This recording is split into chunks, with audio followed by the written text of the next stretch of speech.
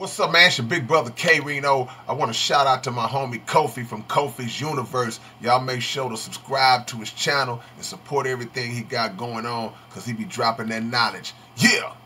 YouTube salute. DJ Quik recalls Beyonce offering him water, fruit, and all kind of other stuff. If you know my channel, thumbs up the video.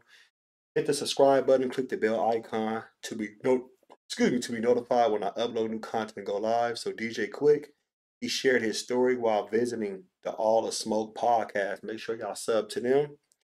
It was 20 years ago when Quik collaborated with Jay-Z for his Black album project that came out in 2003, and that was supposed to be his retirement album. He called it an amazing out-of-body experience to be in close quarters with the couple. It's like, wow, you really made it. You're in the studio. Beyonce's offering you MF water, fruit, and shit, and just chilling like a villain on top of the ceiling. That session was just like you could imagine it would be. Jay is quiet. He ain't the kind of dude to walk around the studio writing and thinking about something. He sit there and just let the music get in and whatnot. Young Guru, turn me up, was at the controls. He added, while I'm on the beat, Beyonce is over there chilling. Cool as shit, so humble, sweetheart, right? Jay would just be sitting there humming, making these little sounds and shit. And he just cocked his hat to the side. And it's like, all right, Guru, I'm ready.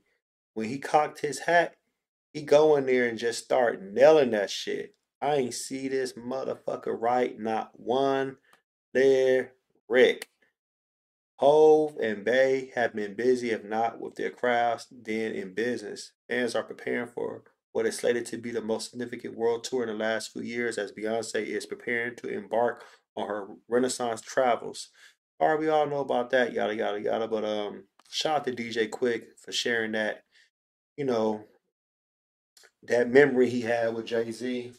There was a lot of producers on that album that year. You know, you had DJ Quik, of course, you had Just Blaze, you had Pharrell, you had Kanye West, Jay Z. He did his thing, whatever. But to get DJ Quik on that album, that was that was nice, and plus that speaks to his respect for DJ Quik. Because remember, DJ Quik, man, he has done so many great things in hip hop. Like he's done work for the All Eyes on Me. He mixed it. He was engineer, mixed the album, whatever. Um, he worked on Good Kid, Mad City. He did the in the club drums. Doom doom doom doom doom doom. That sounds like some DJ Quik shit. He did shit for Mossberg, AMG. Like DJ Quik is a known legend, man. He did shit for Eric Sermon. Like for real, people forget, man. Quik, that's a legend right there, dude. To me, I feel like he's the best producer in West Coast history. Argue with me, fight me. I'm serious. Like, man, nah, he gets way more respect to me because he makes all his shit. All that's all him. Like Dre had he had a team of producers when he was working on the Chronic 2001. Daz did a lot of tracks for the Chronic, the Dog Food, Doggy Style. A lot of people don't understand that and realize that.